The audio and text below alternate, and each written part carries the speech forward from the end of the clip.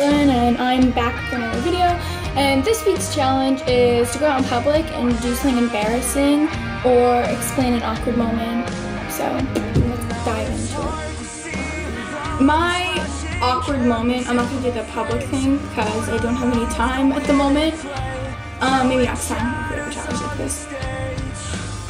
One time I was in like 4th grade and I went to a football game at my school, and the kid I liked was there, and I guess I was trying to be cute because I was walking all like strutting my stuff, right? But that led to me falling in a pit of sand. So that was so great to embarrass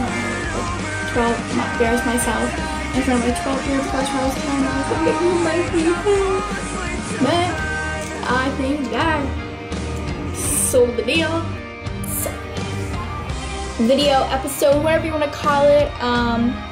Sorry for like my lack of creativity or imagination in my videos. I've just been really busy lately and I feel really bad. I apologize, but so thank you guys for watching if you do.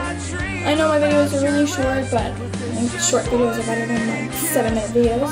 So hopefully that isn't too bad. Well, if you watch, thank you. If you like, thank you. If you comment, blah blah blah. If you share, blah blah blah.